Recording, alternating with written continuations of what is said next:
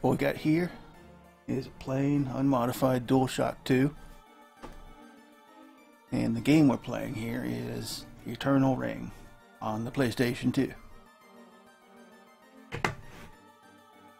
The controls are what's come to be known as tank controls, for forward and backward, move the character forward and backward, left and right, turn left and right, L1 and R1, strafe, and L2 and R2 pitch up and down.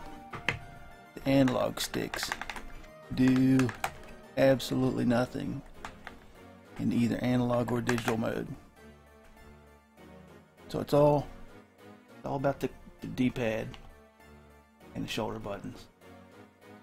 And it's not terrible. It can be made to work, kind of.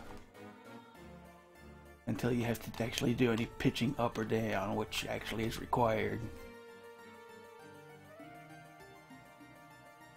So it's just, it's got problems, right?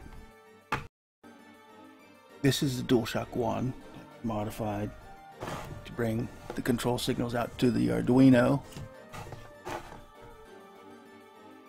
The digital controls here in Eternal Ring are still the same, where you move forward, backward, turn left, right,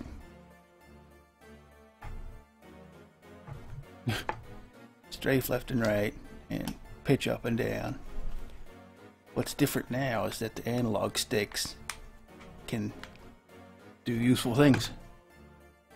Set it up the way I like it, where the left stick controls forward, backward, left and right strafing, and the right stick controls turn left or right and pitch up and down.